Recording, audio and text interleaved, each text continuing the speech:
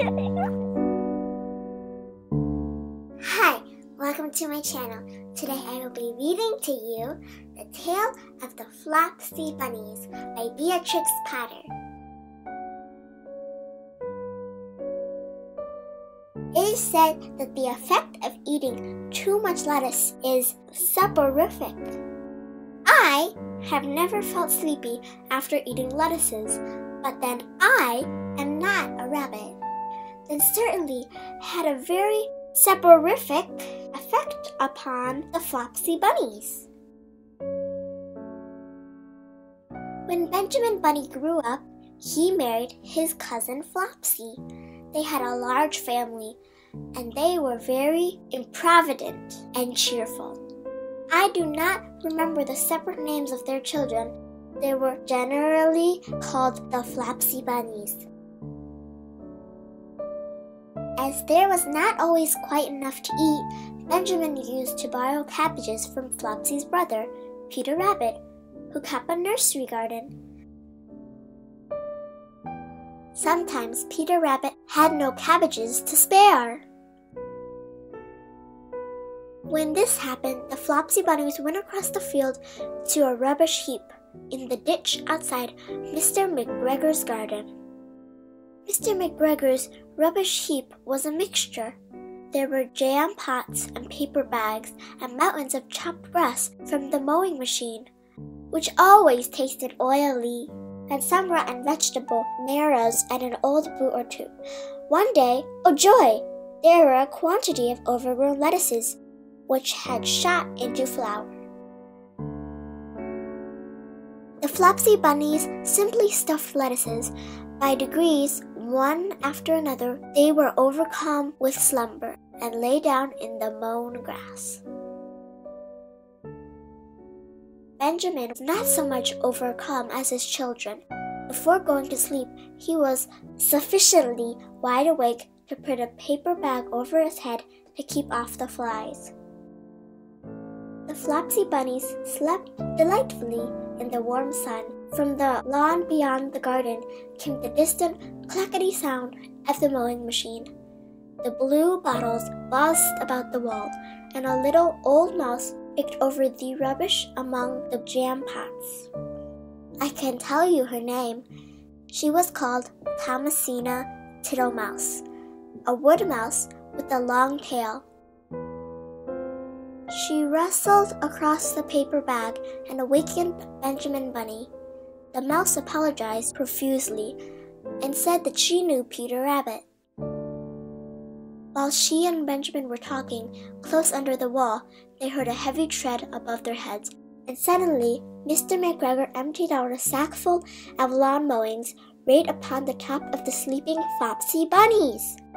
Benjamin shrank down under his paper bag. The mouse hid in the jam pot. The little rabbits smiled sweetly in their sleep under the shower of grass. They did not awake because the lettuces had been so soporific.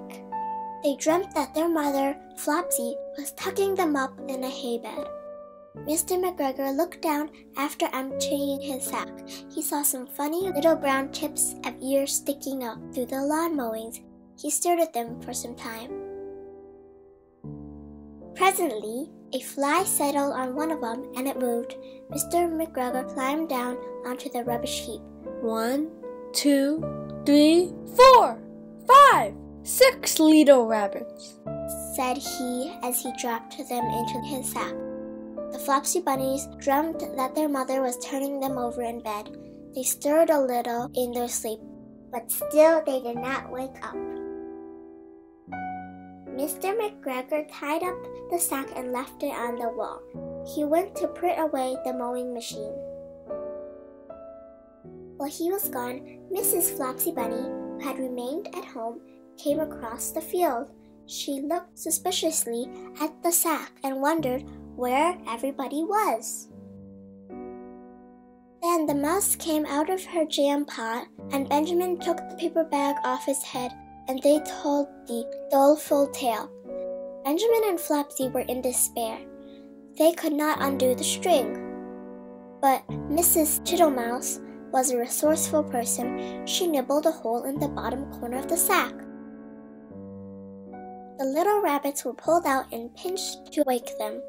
Their parents stuffed the empty sack with 3 rotten vegetable marrows, an old blacking brush, and 2 decayed turnips. Then they all hid under a bush and watched for Mr. McGregor. Mr. McGregor came back and picked up the sack and carried it off. He carried it hanging down as if it were rather heavy. The Flopsy Bunnies followed at a safe distance. They watched him go into his house, and then they crept up to the window to listen. Mr. McGregor threw down the sack on the stone floor in the way that would have been extremely painful to the Flopsy Bunnies if they had happened to have been inside it. They could hear him drag his chair on the flags and chuckle. 1, 2, 3, 4, 5, 6 little rabbits, said Mr. McGregor. Eh? What's that? What have they been spoiling now? Inquired Mrs. McGregor. 1, 2, 3, 4, 5, 6 little fat rabbits, repeated Mr. Gregor, counting on his fingers. 1, 2, 3. Don't you be silly. What do you mean, you silly old man? In the sack. 1, 2, 3, 4, 5, 6, replied Mr. McGregor.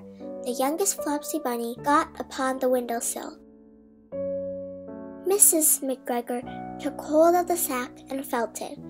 She said she could feel 6, but they must be old rabbits because they were so hard in all different shapes.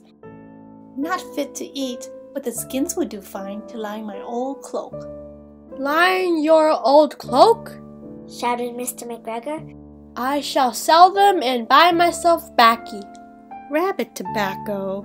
I shall skin them and cut off their heads. Mrs. McGregor untied the sack and put her hand inside.